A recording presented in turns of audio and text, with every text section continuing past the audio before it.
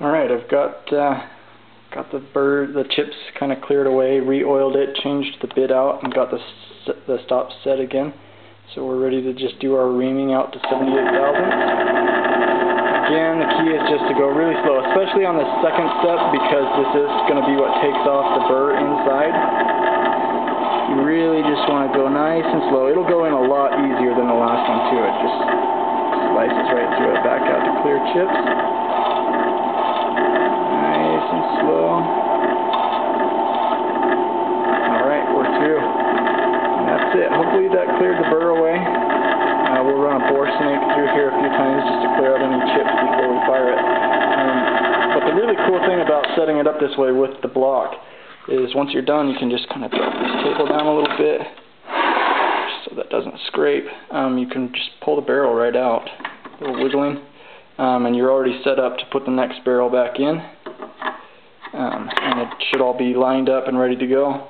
Once you put your gas block on the next one, line everything up, you're ready to go again. You don't have to hassle with the really tedious part, which is getting this leveled and trued up on both of those planes. That can be a little bit tedious to get that done. So if you're doing multiple barrels, I highly recommend doing it with the action block, just have a receiver ready that you can slide the barrel into. If you're just doing one barrel, if you don't have the action block, you can just use a couple pieces of wood, put those in the vise as jaws, or if you have some soft jaws for it, those work as well. And it's a lot more work to get everything lined up perfectly. I just hang the receiver off of the back and use that as my reference for leveling. Get both planes leveled up, get it clamped down. And then all the rest of those principles apply. Just make sure that it's supported under the barrel by the drill press table here. Go nice and slow. Again, I can't stress enough how important it is to make sure that you've got your gas block oriented in the right direction, so that you don't drill the hole too far forward.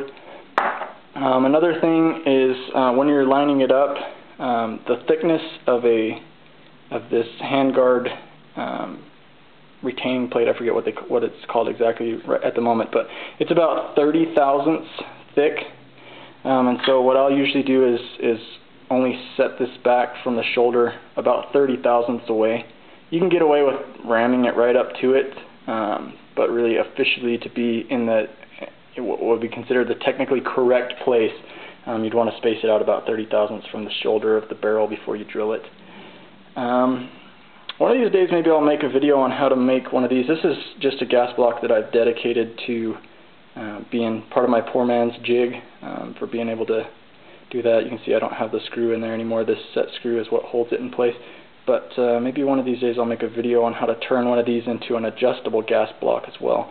It's not very hard, so if I get some time we'll see about doing that. In case you do over-gas it, if you find that 78 thousandths is too big, or if you're one of those that likes to go clear out to the outer tolerance and then adjust it back in accordingly, that can be done just with the gas block.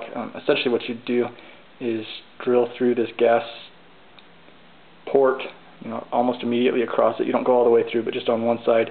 Use a bottoming tap to tap for a set screw to go inside of there, and then essentially what you do is just thread that in there, and as you back it in and out, it will block this gas port. It will block the gas. You can control how much actually flows through there, even to the point of turning it completely off if you're using a suppressor or something like that. It's a little more tedious than some of the nicer ones that are out there, but it's also a hell of a lot cheaper. About 22 bucks. Spend about 12 cents on a set screw, and you'll have an adjustable gas block. That's just, like I said, maybe I'll do a video on that one of these days, but for now, that's how you drill a gas port in a barrel. Thanks for watching, guys. Let me know if you have any questions. I'll be happy to answer them.